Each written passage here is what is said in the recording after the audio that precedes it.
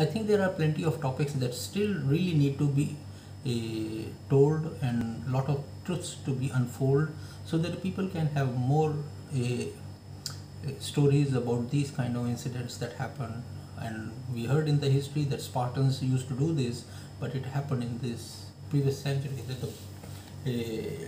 humanity has suffered very bad. And this time they have brought up, last time I watched the movie, like Anne Frank diary, her friend also, whatever. And this time it's a story about a, a young kid, and how the people around him are suffering, and suddenly he becomes the victim of something.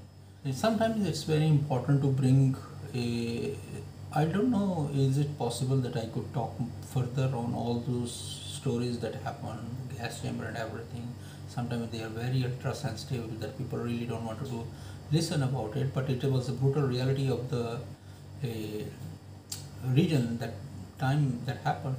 And I believe you really need to watch this story. It's about a kid. I think I have watched him, read some article about him also, and it is good to see him in a lead role. And he's trying his level best to protect a women, and suddenly, from nowhere, all these wolves, they are trying to prey on him. And finally, what happens? You have to watch it by yourself. It was very short. It could be a movie. It could be a series, because someone really needs to compile all this information so that they can give a good series on Netflix. They have a huge budget for it, and I hope they could have done it better. And I don't know, but hoping I hope you really enjoy this movie. I don't want to talk further. It's just a 40 minutes short movie, and you really enjoy it, his character also.